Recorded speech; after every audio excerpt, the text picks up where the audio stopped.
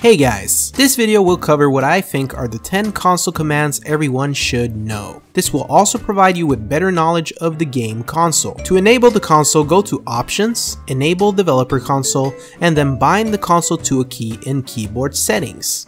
You can also go to CSGO Launch Options and type -console so that the console launches up when starting the game. On number 10 we have Clear.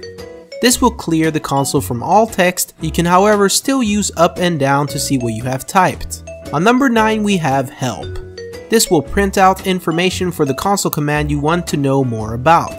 It's very simple, it's not really necessary, but it's good to know for some commands. On number 8 we have Find.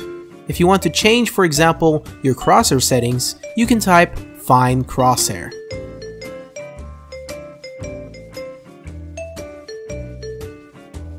Another example is Find View Model, which will show you the view model commands that you can use.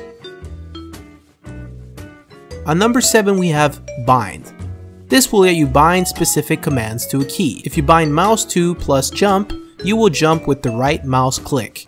You can also type bind and then the key to see what command the key is bound to. You can also use the bind command to buy guns and grenades faster.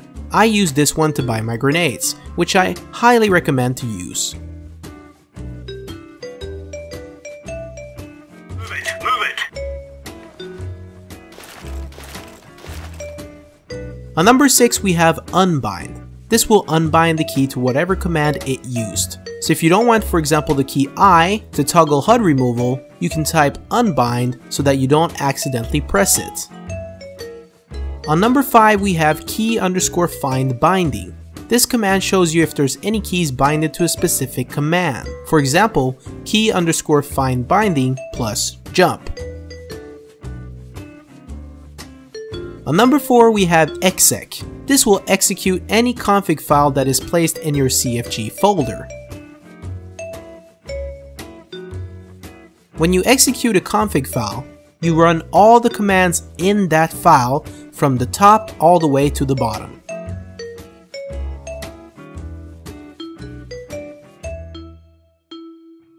On number 3, we have the echo command. All echo does is prints out text to the console. Maybe you need to explain how your config works. In that case, the echo command can be very good.